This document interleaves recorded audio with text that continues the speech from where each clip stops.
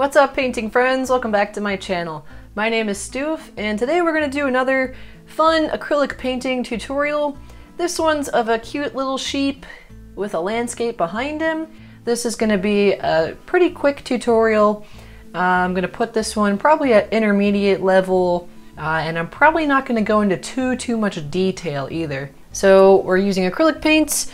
The colors that we have here are phthalo green, phthalo blue, brilliant blue, periwinkle blue, ultramarine blue, dioxazine purple, bronze yellow, yellow ochre, burnt umber, naphtha red, cadmium yellow medium, burnt sienna, yellow Hansa, magenta, black, titanium white, and sap green. This is a little 6" by 6" canvas. For brushes, we have a blend of brushes. We have a medium flat-tipped brush, a couple smaller round-tipped brushes, and maybe let's throw in a flat-tipped brush too, a small flat-tipped brush.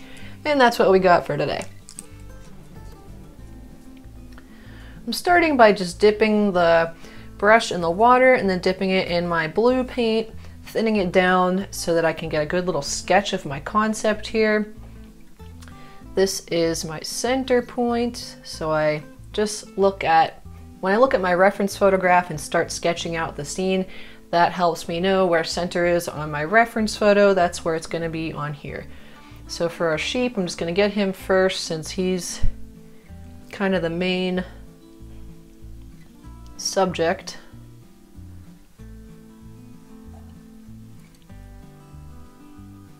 He's got like a rectangle shape for his body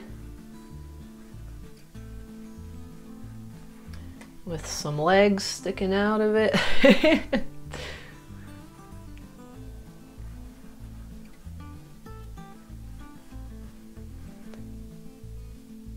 And the sheep is grazing, so we're just gonna put his little head, kind of comes down like this, and then his head is also at the grass. That's like my general sheep's shape.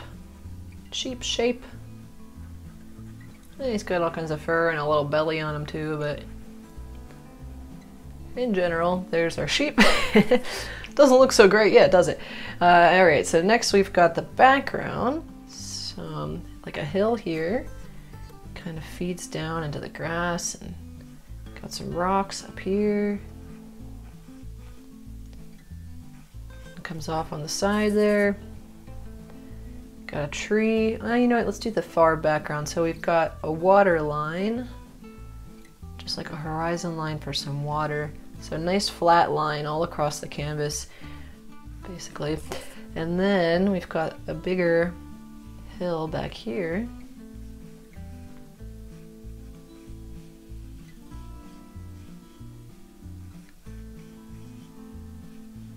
Just like some rolling hills in the background.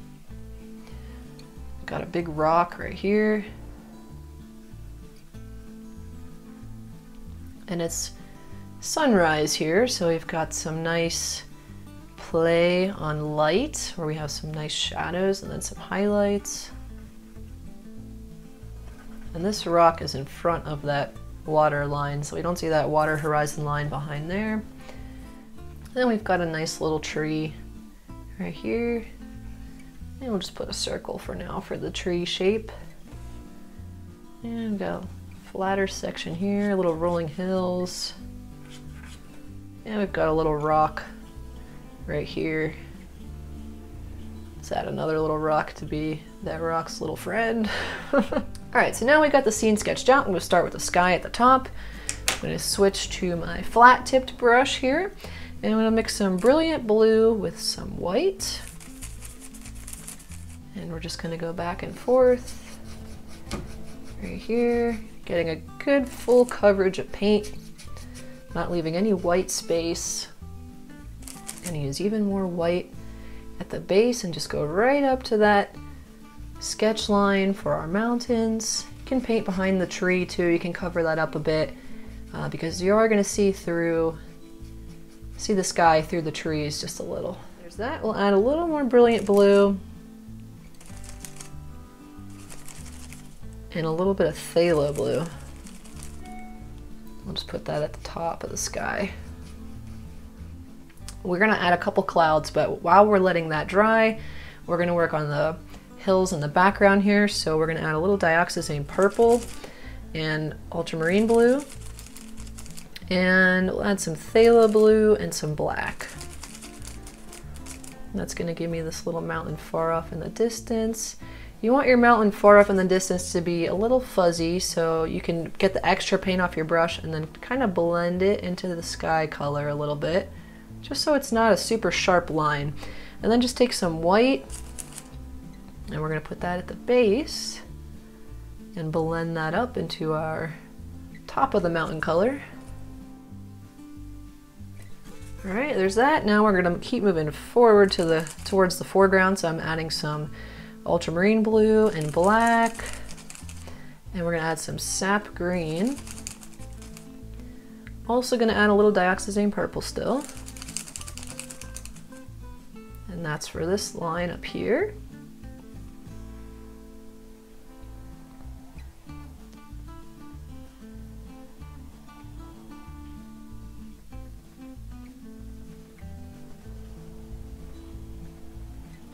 And this line is going to be a sharper line since it's a little closer to the foreground, a little more in focus.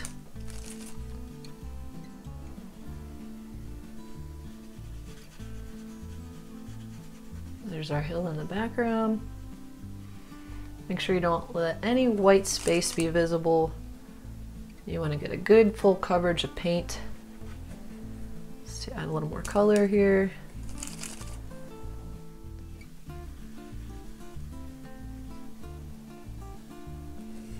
A little more black again.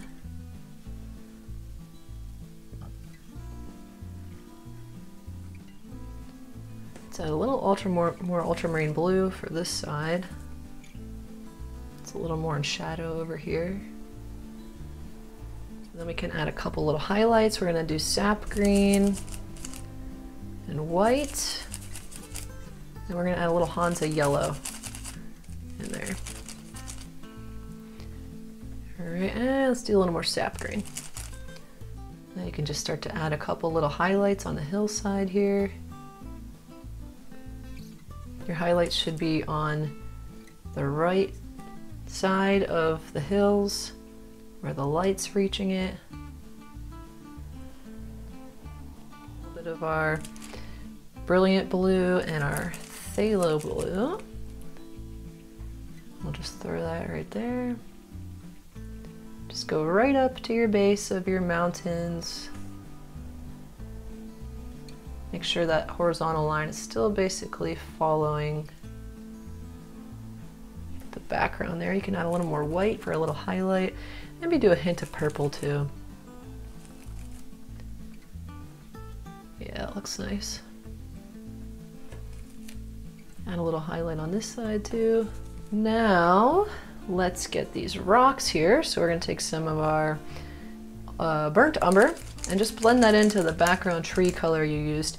Blend in some ultramarine blue. And that's a good shadow color to start with.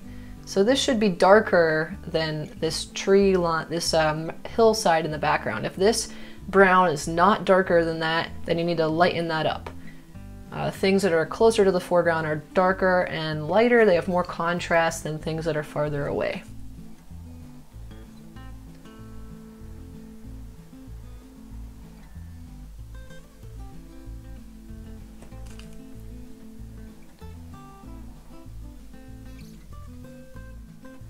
Taking a little more brown. First, just trying to get the shape, and then we can add some highlights later.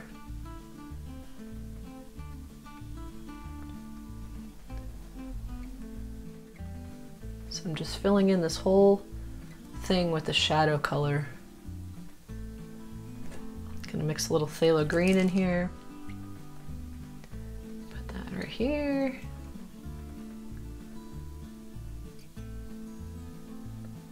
And now let's mix some sap green with our Hansa yellow. See what color that gives us. Okay, we need to blend in some cadmium yellow medium and a little bit of our naphthol red. And let's do a hint of the phthalo green. And now let's do some bronze yellow and some white. Maybe a hint more Hansa. Alright, and that's a good base color for the grassy spots. So I'm just going to fill in all of the grass with that color. It's like a morning sunlit grass color. And I'm probably just going to cover up these the sheep's legs, and we'll put those back in later. Just want to make sure that it's easier for me to just paint that whole area and then come back and add the legs. If it's easier for you to paint around the legs, then you could do that too. And we've got our hill up here. Comes down. Basically just filling in most of this space around the sheep now.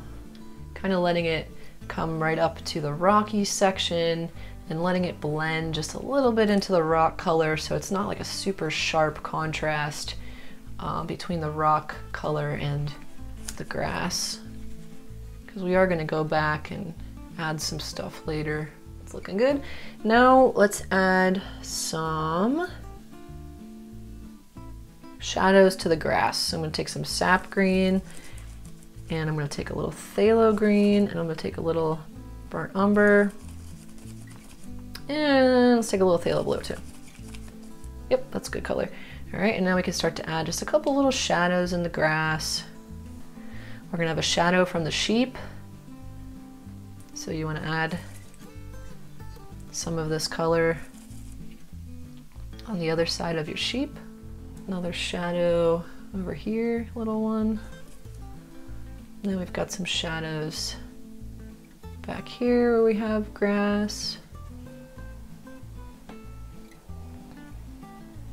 Grass kind of makes its way up that rocky structure. All right, that's looking nice. Oh, we got a shadow from the rocks too. All right, so that's basically it for that. Let me get these rocks real quick. I'm just going to take some burnt umber and some black, and we're just going to make them both really dark right now. We'll add a highlight to those later. I'm gonna get a base color for the sheep going, and then we'll start to do some more shadows and stuff. So the sheep has some purple and some of this bronze yellow color. It's also got some periwinkle blue. And let's do a little white, and we'll do a little more periwinkle blue. That's a pretty good base color for the shadow. The sheep's mostly in shadow except for his bum. Can add a little more purple in there too. So we're just gonna get the basic shape filled in with some base color here. Cover up our little cross hatch that we started out with. Add a little bit of burnt umber and black to the underside here for his big belly. Just making it a little darker at the base of the sheep. And then for the highlight on the sheep, we have white with some yellow ochre and cadmium yellow medium. Maybe a hint of this red. Do a little more yellow too.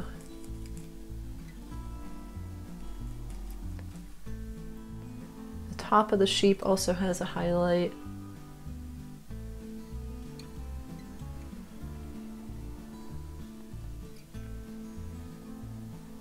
Couple little bits of fur caught that highlight too. All right, then we're gonna take some black for the sheep's head.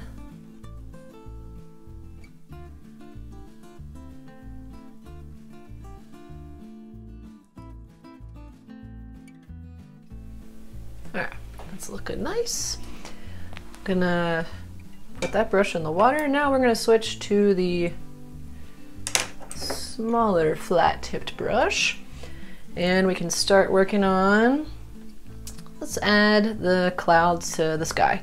So we're gonna take some white, some ultramarine blue, and a little bit of black.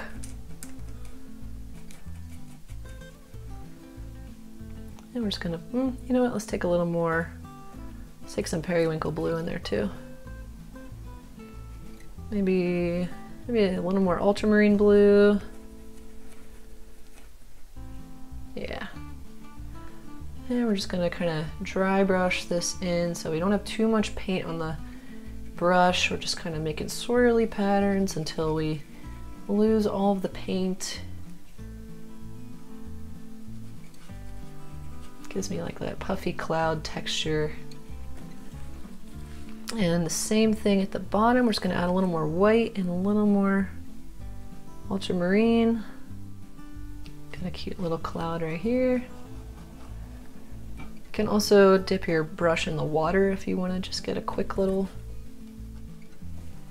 Alright, now we're going to take some white. And we're going to take a tiny bit of our Naphthol red. And a tiny bit of Hansa yellow. Cloud color. You're just going to very lightly press on the canvas here with your brush. You can press a little bit heavier on that big cloud just to brush that highlight color in there. Still not pure white, but brighter.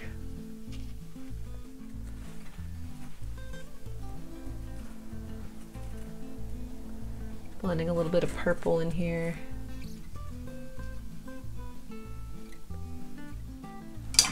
Alright, the clouds are good. Let's do our highlights on the rocks back here. So we're going to take some white and some cadmium yellow medium and some yellow ochre.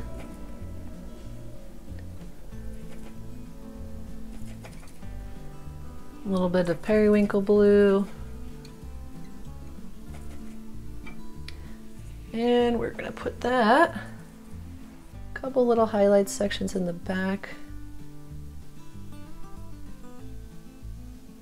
that are pretty light. Got this main highlight right here.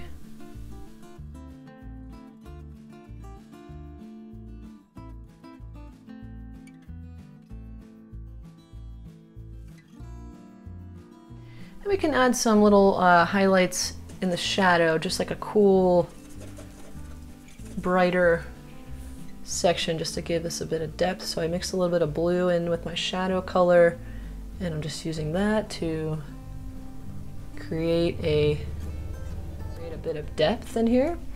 And we can also go back and we can boost our shadows by mixing our burnt umber with ultramarine blue and a little bit of dioxazine purple. You can mix some ultramarine blue in there too.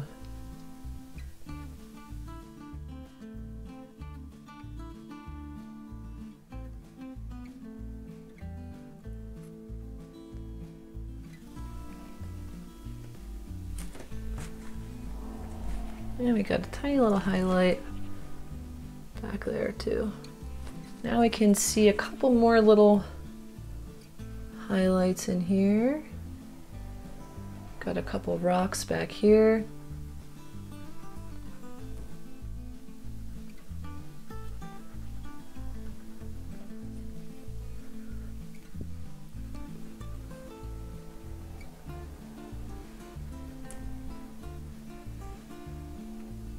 Another little rock over here. Okay, and we're gonna brighten that highlight just by adding some white to that color. And then I'm just gonna add a couple little streaks of extra bright highlight onto these rocks. Now let's add some highlights to the grasses back here. So we're gonna take some of our sap green, our cadmium yellow medium, and our yellow ochre. Let's take more yellow ochre. and some white. And we can just hold the brush like this and just make a couple little lines here.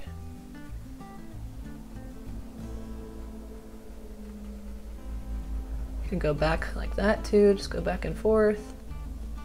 You can hold the brush this way, just to carry these highlights down.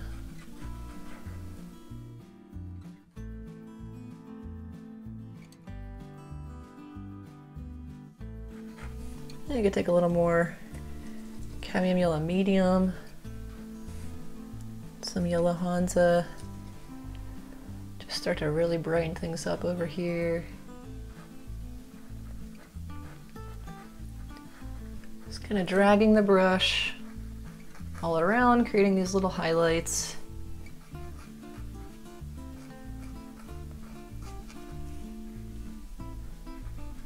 Just don't put the highlights right in your shadow.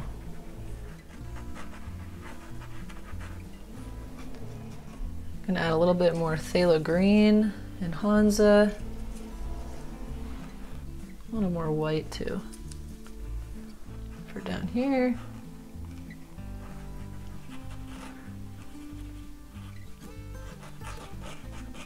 And you can just kind of start to scribble the brush around at this point. You want to get like that jaggedy bristles from the blades of grass there, so it's going to look like that more. So the tree has a dark base. We're going to take some ultramarine blue with the burnt umber, and these rocks here are in shadow from the tree, so just make sure your tree comes down with the base a little bit lower than those rocks. And you can add some little highlights there, something to the base of your tree too, so it's not just like chilling there. All right, we got these little limbs coming up. And now let's take some sap green and some phthalo green. And we're gonna do the shadow side first. So here I'm just kind of dabbing the canvas with my brush to get those, and I'm kind of dragging it a little bit too to get the bristly little looks of the, not the bristly, but the little leaf texture, branches and leaves.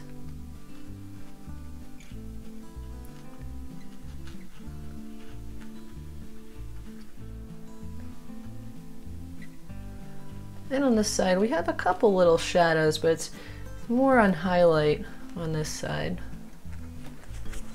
So we got the whole base filled in. Now I'm just gonna take some sap green and blend that in my grass color and take a little bit more yellow ochre. And let's take some burnt sienna. And we'll add that right here. Got a couple little highlights in this part of the tree. And then we got even more yellow ochre.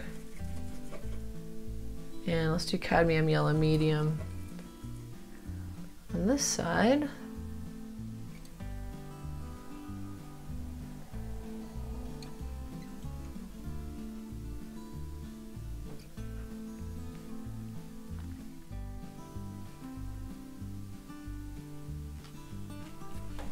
There we go.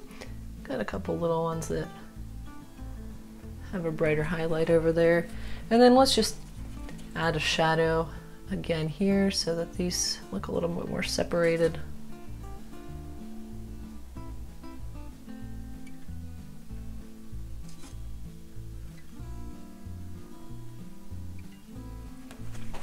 All right, looks nice for the tree.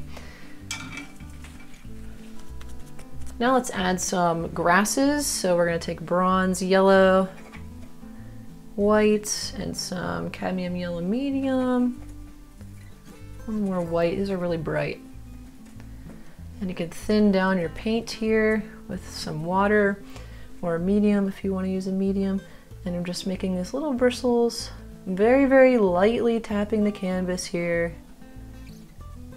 Just adding these grasses.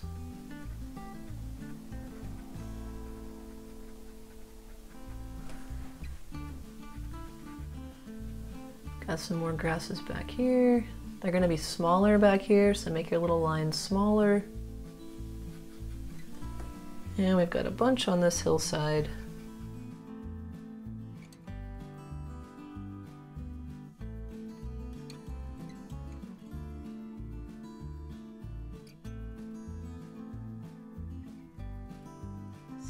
Now let's work on the sheep. Actually, real quick, let's add a little highlight to these rocks. So I'm just gonna take a little white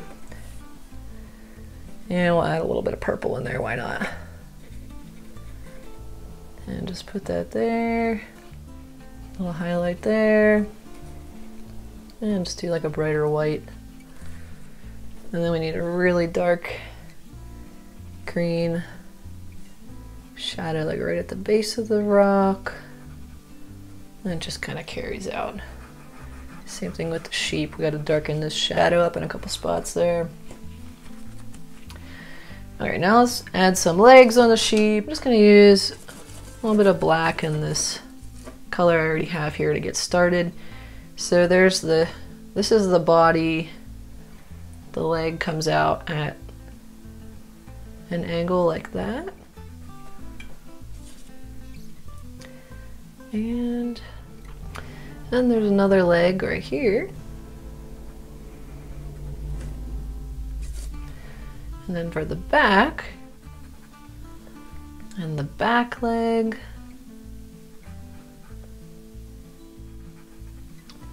All right, man, sheeps have weird legs. Okay, so there's the sheep's legs. We're gonna add a highlight on the back end of these legs where the light is reaching them.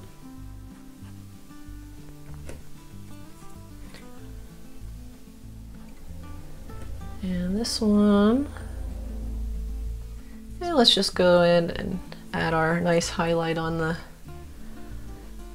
sheep's rear here.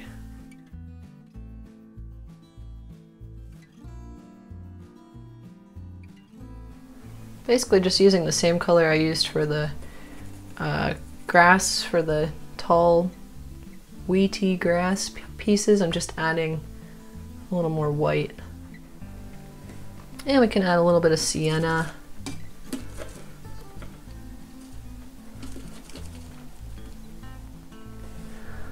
And then even darker, let's add more purple and burnt umber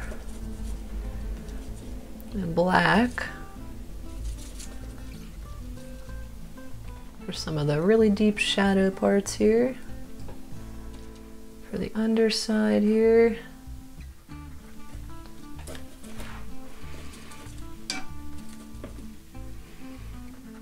Just wetting down my brush to get these thin little lines for the shadows. Again, not going too crazy with the details. Take some periwinkle blue and some bronze yellow. Well, let's do a little magenta. And let's add some white to that. And a little more periwinkle.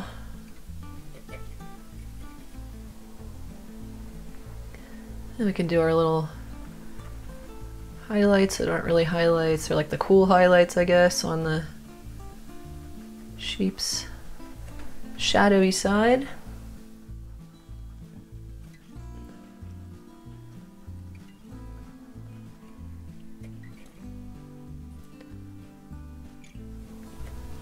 And start to mix more brown, or burnt umber and black in. And let's mix some bronze yellow in there too as we're getting closer to the belly of the sheep.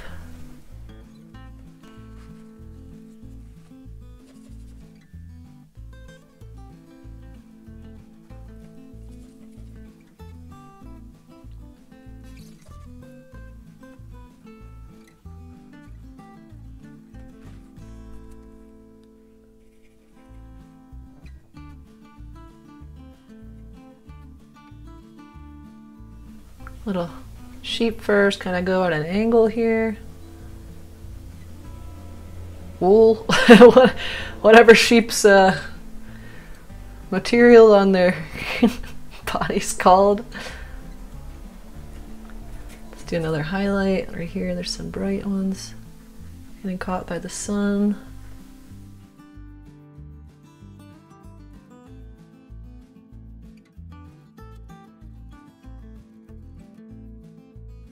All right, and let's just use this lighter color down here. One more periwinkle.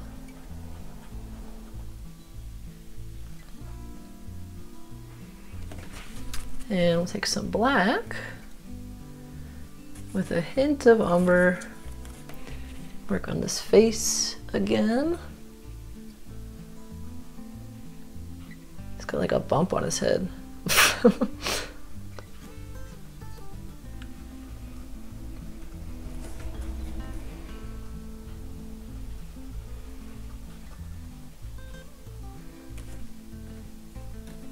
Just taking a little more black. And then we've got some dark, got some black in the hooves, or the lower part of the leg right by the hooves.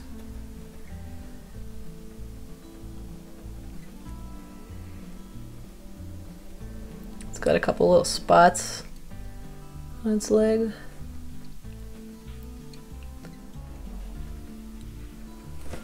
Okay. And then we just got to adjust the shadows. So we'll take some more sap green.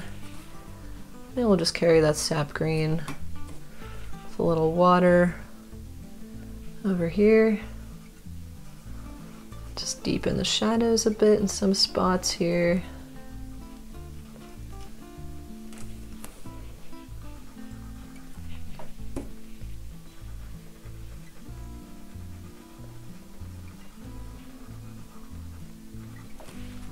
All right, we can add some of these little shadows in here too. Just kind of carry them all around like we just did with the lighter part of the grass. And we'll do some more little highlights on the grass. So we'll take more Hansa and a little bit of phthalo, some cadmium yellow medium, and we'll do some bronze yellow too. How's that? Yeah, that's pretty good. And then you can just hold your brush at an angle and start to put some little highlights in there. You want to give like the texture of grass, and you can do that by holding a flat tip brush and just kind of dragging it up and down like this. You just want your little spots to get more closely spaced as you're moving backwards.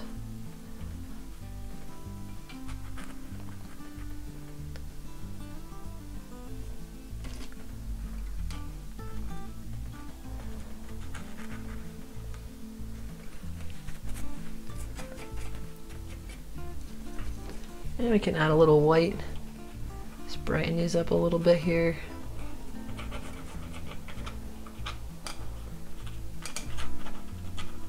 And the last thing we gotta do is add a little highlight on the sheep's mouth here, where there's like a little bit of light coming in. And let's use some ultramarine blue for a shadow on his face. And then he's got, we'll give him a little brown eye. It's probably like more yellow, but just add a little eye. Like right there. Put a little black in the eye. And then add a little more black up here on his head. Can't really see his ears, but they're probably there. And then we'll just add a couple more little shadows in here.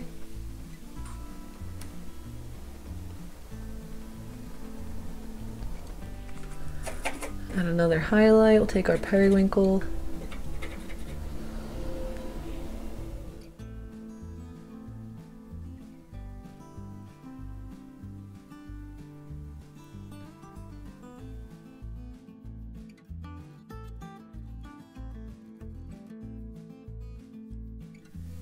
Adding a few more little highlights in the fur, or whatever this is, the wool.